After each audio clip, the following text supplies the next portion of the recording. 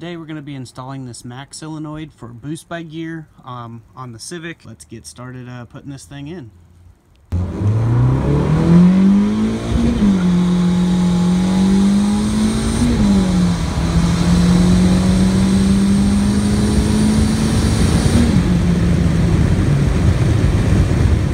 What's going on, everybody? So before we get installing the electronic boost solenoid, aka the Mac valve, I did want to show you that my exhaust ended up breaking on the Civic. It got really loud. So I ended up pulling out the Harbor Freight welder, doing some welds to it, just to kind of get it back together. And it leaked a little bit, so we went ahead and threw some JB weld over the top of those. Those are some pretty hideous welds, but it'll hold it together. I'm not a pro welder, like I said. I suck at welding, but sometimes you gotta do what you gotta do. But the welds are holding together perfectly fine, so here's what it sounds like now without the leak.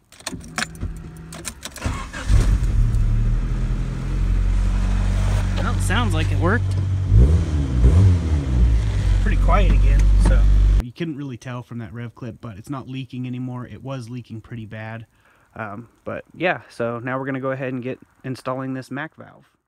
What's going on, everybody? So today I'll be installing this Max solenoid. This is the 12-volt model, and I'll be showing you how to wire it up to the ECU and all of that good stuff. Link will be in the description for this. So let's go ahead and get started. Alright, so right here I have a connector from another engine harness. I have tons of wire connectors. Just any two-prong connector connect together.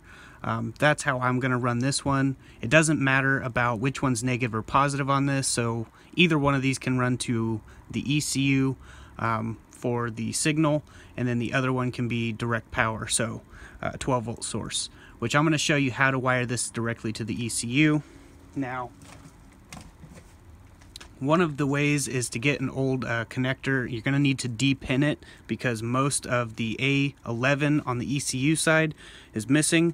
You'll want to pry this piece up right here, this white piece. Basically just pry that up. There's a proper ways of depinning. This isn't the proper way, but I'm going to show you a way that does indeed work.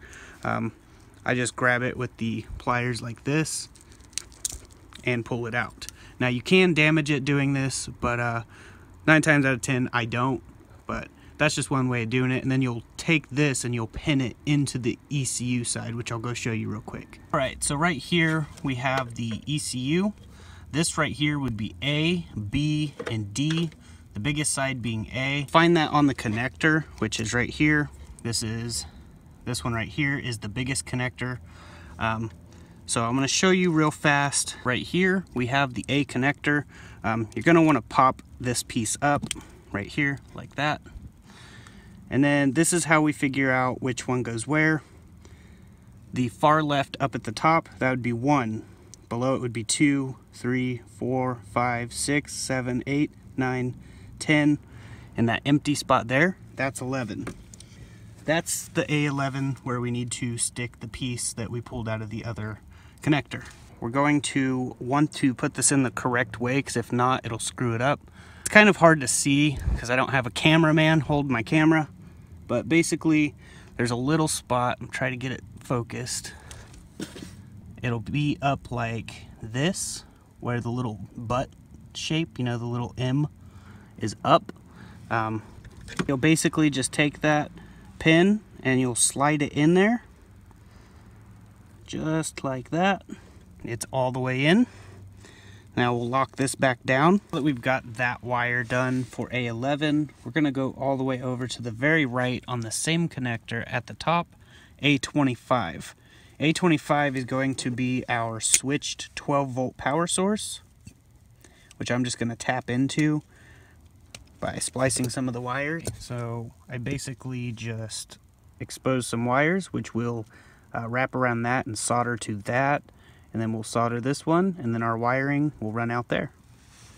Alright, so right down here, it's kind of harder to see because this is in the way, but right back here there's a grommet on the firewall. We're just going to feed the wires directly through there, and it'll come out at the passenger side floor pan.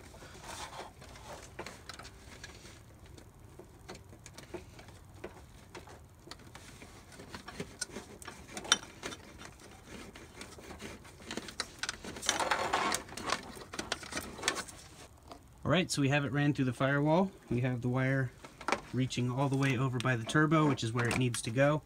We can tuck it in there afterwards. We just need to get it connected to the ECU, and then we can worry about tucking all that later. So we're going to go in and get it connected to the ECU. Alright, so here's the two wires that we fed through the firewall. Just comes right above the carpet on the passenger side floor pan. And we're just going to solder these in. Remember that the orientation of the wires doesn't matter. I know I'm repeating myself, but sometimes you have to.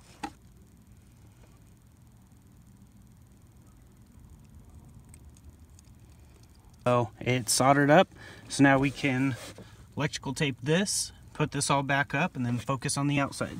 Alright, so I have a perfect place to mount the solenoid. Basically, I was just thinking, drill 2 holes right there. It's close to the turbo and the wastegate. Just notice that there's already 2 holes, so I wouldn't even need to drill any holes, and they line up perfectly. So I technically don't even have to do anything but just bolt them up. So that's exactly what I'm going to do. Alright, so I went to Walmart and I ended up getting these machine screws. They fit perfectly inside of these holes on the Max solenoid. So that's what I'm going to use for that. And they came with little nuts, so it'll work.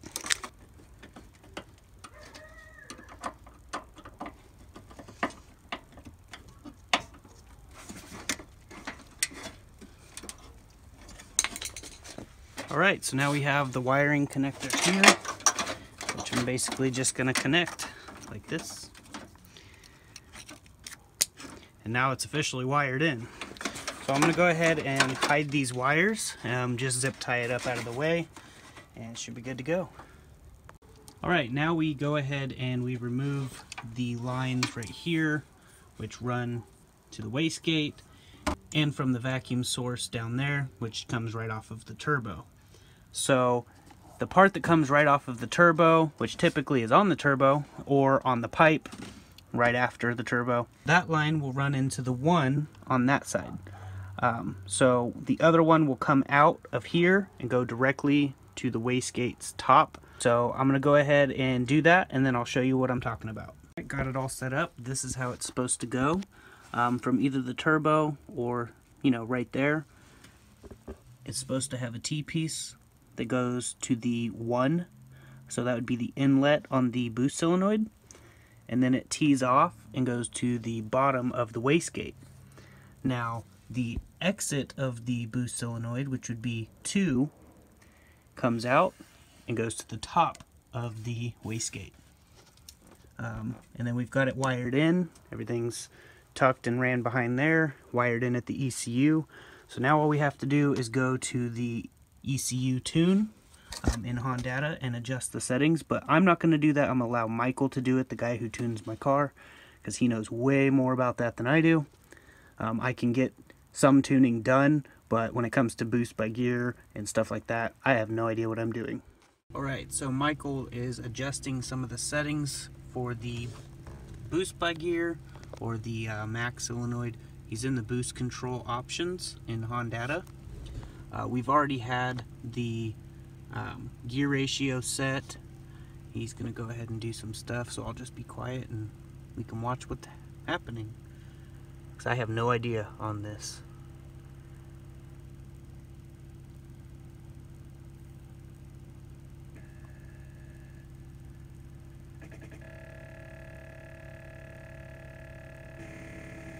You can hear him testing it.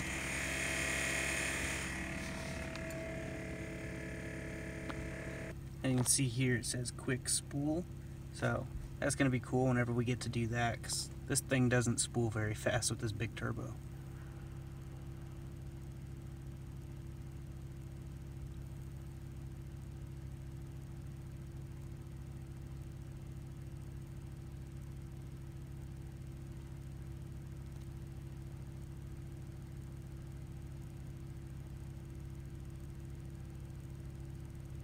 Just kind of following along with what he's doing.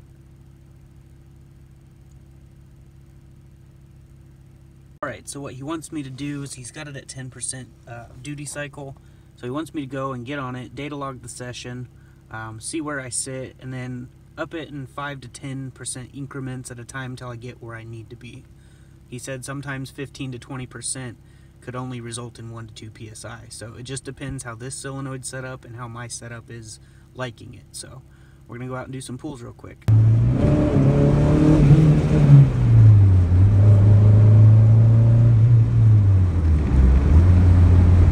Stopping right around 2 pounds of boost or so. We'll have to figure that out real quick. Alright, we're gonna go out and do a pull. I think I got it figured out.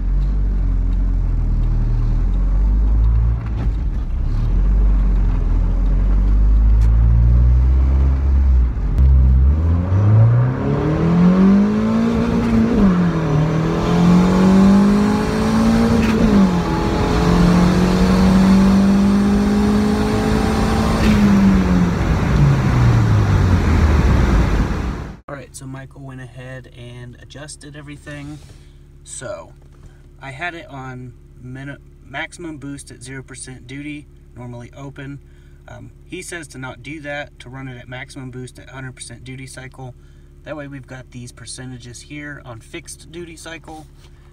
And basically what he did to make my turbo spool up faster is below, I think, 12 pounds, it just stays shut and then starts opening at 12, so that I can peak right around 14. So basically he said the only thing I need to adjust when I want to adjust some stuff are these columns here from 6500 right here all the way, all three of these columns on the end. Adjust that for my percentage, lower or higher depending on if I want lower boost or higher boost. But see how it says 100% duty cycle? That means it's shut. It's fully shut until right here on these last three columns. That's when it starts opening up. I spool way faster and I hit my maximum boost setting. So it's pretty cool. I'm gonna go do one more rip. He adjusted my timing a little bit more and adjusted some fuel and stuff like that so that it can spool even quicker than what it was. So I'm gonna data log run this session, and then when we get back I'll explain some things.